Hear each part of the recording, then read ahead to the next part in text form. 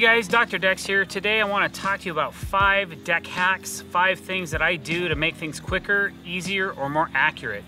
So if you get something out of this video, I'd appreciate it if you'd click that subscribe button and hit the bell icon if you want to be notified every time there's a bee running around my head.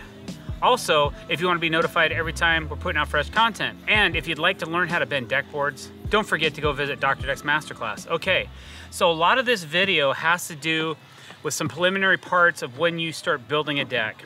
A lot of these tricks or tips that I have are about squaring things up, keeping things level. How do you do that? What's the fastest way to do it? My first one is old school. A lot of you have heard of it. It's called a 3-4-5. And what it does is it allows you to take 2 measurements and then figure out a square point between those 2 measurements. All right, so here's how it works. So you've got we're just gonna use a piece of plywood as our sample, okay? Because we already know it's square, so it's just gonna prove my point. So if you take a measurement at 3 feet from the corner of a house, let's say, mark it at 3 feet, and then you take another measurement from the same corner and you go 4 feet from there. Between those 2 measurements, that distance should equal 5 feet. Let's see if it works. Okay, here's my 3-foot measurement. I'm gonna put my tape measure right on 3 feet. I'm gonna pull it over to my 4-foot point right here.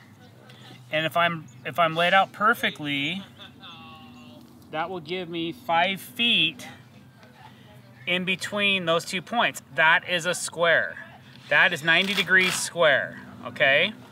So that's one way that we do quick checks. So you can multiply that and make a bigger square if you want. So instead of a 3-4-5, you could do a 6-8-10 or even a 9-12-15 if you're trying to square up a large area and you just want to know that you're close or if you're being on point. All right, so another way we do that is we have these large fold-out squares. Like here's a standard speed square, right? But another way we do that is we can take a fold-out square, pull it out and it locks, and it basically does the same thing. It will give you a reference of squareness. So if I pull this square right up against the side of this plywood and I pull it to the edge, it's square. If I have a straight piece of 20-foot lumber, I can put this up against my foundation of my house, put this out here, run my straight board right next to it, square it up. I can check it with a 3-4-5 or a 6-8-10, and I'm gonna have a square point off the foundation of the house, so I know where my beams can go, I know where my footings need to go. It's all about layout, okay? So this is a shortcut. I use this layout square all the time. As a matter of fact, I use it so much, I actually have 2 of them, which I sometimes use both at the same time. This one is made by Stanley. This one is made by a company called A Square. I don't even know if this one's made anymore. This one, it does come loose a little bit right here sometimes if you're not careful, because it's spring loaded. You can see right there, I just did it. So you gotta make sure that that point stays locked in just like that, because there's a spring on the back. And if that spring gets knocked, it can knock your square out of square. But it does exactly the same thing as this square. You hold it up against a straight edge and it's nice and square. It's right in square, except it's a different configuration. The Stanley square is like an equal distance from here to here to here. This one's similar to a 3-4-5 technique, but it's in a shorter distance. The cool thing about these is that they fold up and they don't take up a lot of storage in your space. Another cool tool that I have in my arsenal is a Stabila angle finder. This is number 2 on my list. This is a really cool tool. I found this at a trade show. I think it was at JLC Live. And what's cool about this tool is regardless of whatever angle you need to find, it's a digital protractor. So it tells you what you need to know, what angle you're at, wherever it is. And if you need the half point of that, you hit this button right here and it'll tell you exact half point of whatever that angle is, which comes in handy when you're doing miters. So you can use this on a layout. Let's just say you have some funky angle here's 40 degrees right here. Another cool thing, you can lock this thing in place and not lose your angle. And then there it is. So, but if I didn't know what my angle was, I could always come back and say, okay, I need to know what this angle is right here that's drawn up. I can just put this on here, lay it down. I'm at 40 degrees. It says 40.1. But now let's go over to the staircase. I'm going to show you what I really like to use this for. When I'm framing stairs and I'm running trim, like the side trim on the staircase, and it comes up and it meets a point somewhere up here where something's vertical or level, and I need to know what angle is my staircase at. That's what I like to use this for. So what I'll do, I'll put the protractor on the leading edge of the stairs, and then I'll run this stabila level, because there's a spirit bubble right here, and once that's level,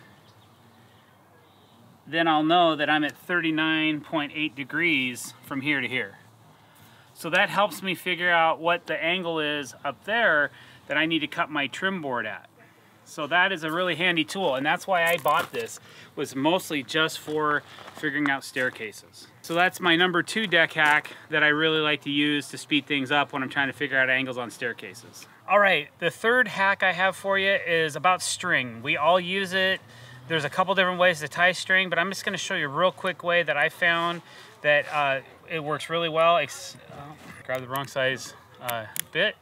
But I just happen to have a Cortex bit. I need a T20, not a T25. So now we're back in business. You can just leave that in there, Cal. So let's just say you're trying to choose a straight line. Are you kidding me?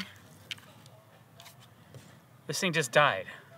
What are the odds? What are the odds I get one screw in? I don't believe it. Must be Monday. All right, so I got my drill. So let's just say you just have 2 points. You want to run your string. There's a ton of string tricks on YouTube. There's guys with 1 million views. Here's the idea. The whole idea is about how to tie the knot, right? How to tie the knot on the string and keep it tight and make it quick to get released. All right, so what you do is you loop around your finger about 4 or 5 times. You hook it around the other point that you're trying to straight your string line to, and then you pull like this,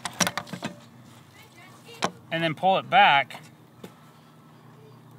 and it keeps it tight. It keeps tension on the string. Okay, this works better when you have a longer distance because there's a little more slack in the string, so you can actually get some really good tension on it.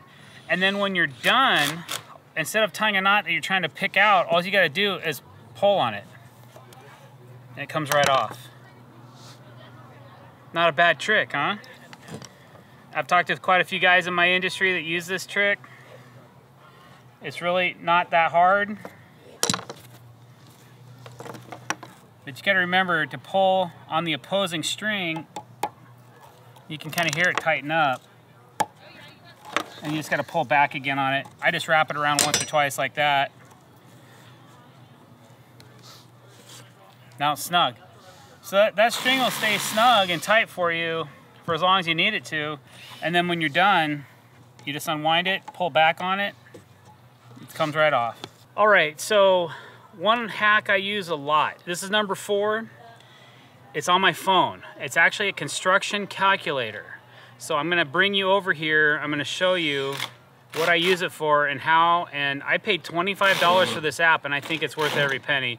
And the one thing I use it for more than anything else is to figure out when I'm laying out my framing, my joists, because I don't lay out 16, 16, 16, 12. I lay out everything at 13 5/8, 13, whatever it takes. Everything for me, I lay out perfect. So every joist has the same layout for the whole deck. All right, so this program is called CM Pro Calc, Construction Master Pro.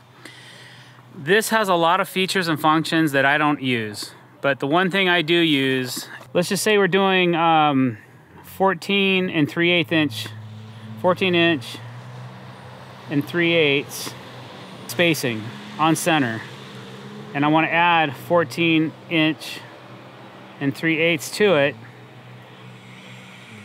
that's 28 3/4. And then if I need to add it again, I just hit equals and it adds another 14 3/8. And so on and so forth until I get to my final destination. Let's say you're building a 12-foot deck and you just made it 143 3/4. You cut it real tight. So you can also subtract 14 inches and 3/8 is 128. So you can go backwards, same concept, till you're back to 14 3/8. That's mostly what I use this construction calculator for. It has so many more features than that. But basically, it was worth the 25 bucks just so I can do monster run. When I'm doing monster layouts over 20, 30 feet, and I want to lay out all my joists perfectly, you can go back on my Instagram feed and see it. See how, from a drone shot, and see how equal everything is. And that's my number 4 construction hack for you. All right, so my 5th and final hack for you, it's a very simple one as well, but it's just all about finding quick angles. You have a square, you have a pivot point on your square. This is called a pivot right here, pivot point. Even says it right here, pivot. There's many different brands of squares. They all should have it. This one has it as well, right here. Pivot, that's your pivot point, okay? So you take your pivot point, and let's just say you know you need a 35-degree angle. You go from your pivot point, there's degrees. See, DEG right here, that stands for degrees, all along this square. If I need a 35-degree angle, I go from my pivot point, and you gotta have this has to be a straight edge. This is very helpful if it is. You go to 35 on here, there's your mark. Whoops. That's 35 degrees. So if y'all want to double check that, I just go to my pivot point and I put it up right onto this pencil line. I go down here and it says 35. You can do up to an 89-degree angle if you need to, all the way to 1. I've had a lot of carpenters that I've worked with in the past that didn't know how to find a simple angle on a speed square. It's not hard. It's just knowing how to do that. So basically you could say, you could throw me out any, Calvin, give me a number between 1 and 60. 37. Okay. So I go, here's 35. I got to go 2 clicks past that, 36, 37. There's my 37-degree angle. It's that simple. And that's a quick hack. That's something that you need to know.